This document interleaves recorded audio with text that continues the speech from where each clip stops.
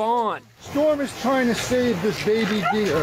The golden retriever actually has the baby deer in his mouth.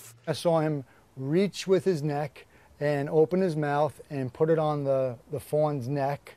And then just like a lifeguard grabs someone by the neck and brings him to shore. Cazul a avut loc în timp ce proprietarul câinelui se plimba cu acesta pe malul mării în Long Island, New York. La un moment dat, patrupedul a sărit în apă după ce a zărit ceva mișcându-se.